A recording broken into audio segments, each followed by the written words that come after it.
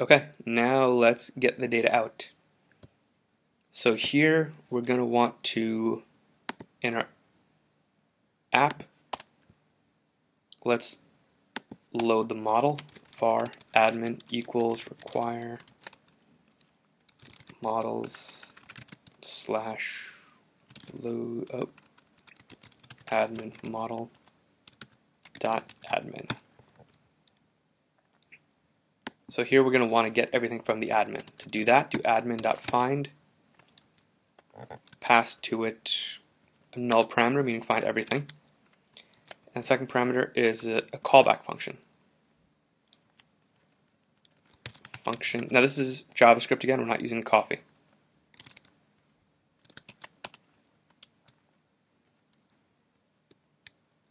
Ignore that for now. So what this is going to do is going to use the admin model, execute a Mongo find on it with no specific parameters, so we're not querying for age, location, anything like that.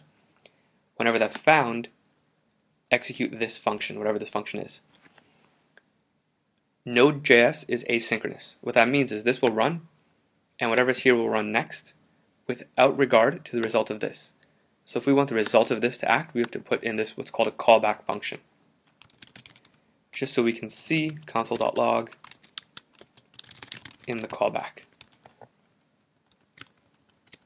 Let's not render anything yet. And here we're going to put console.log after admin.find.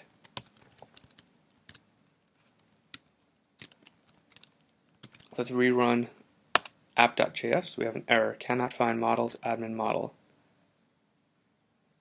Oh, because I have to specify the path. So now we're listening. When we load this on port 3000, here it says after admin.find, which you'll notice is here. So we didn't actually get to the callback. We didn't get in the callback. Why? Same reason as before.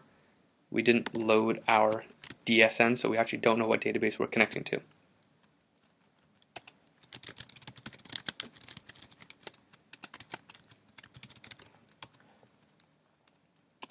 Include Mongoose.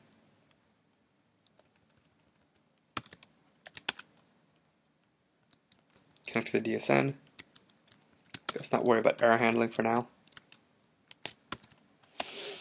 Restart, refresh, after the callback, and then in the callback. So you'll notice the order is switched here. First, after admin find gets executed, then in the callback. Even though technically this gets executed first, there is time required to access the database and get that. So it doesn't actually print out because this has already been called until afterwards. Callbacks are a difficult concept to wrap your head around. Give it some time. So that's not very useful in the callback. Let's actually output whatever we find. Whatever results we get, let's output that. So we're doing console log of res. Actually, we should probably call this result because we don't want to be repetitive with this res. Restart the server. I'm going to havify this so we can see. Oh, beautiful. We have data. So now what we're going to want to do is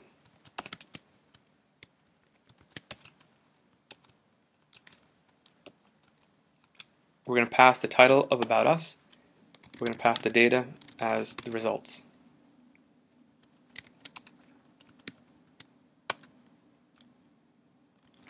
And in the next video, we will see how to get that out.